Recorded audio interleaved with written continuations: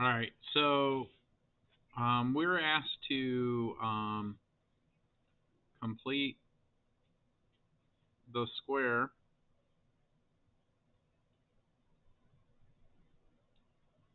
of the following equation.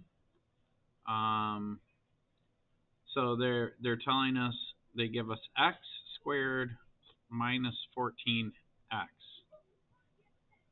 So remember that we're considering expressions that look like this: ax squared plus bx plus c. And so completing the square, there's one thing that we want. One, we need to make sure that a equals 1. In this particular case, a does equal 1. And then in this particular case, b equals negative 14. So to complete the square, we're going to add b over 2, and we're going to square that. So that means we're going to say negative 14 over 2.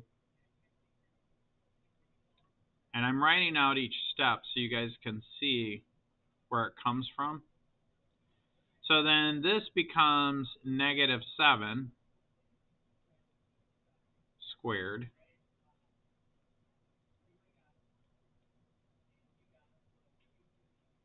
Okay. And at that point,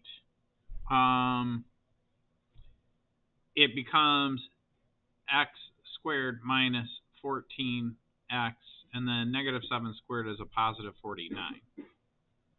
Now, this value here, this is actually equal to x, and if you have a minus 7 here, minus 7 squared.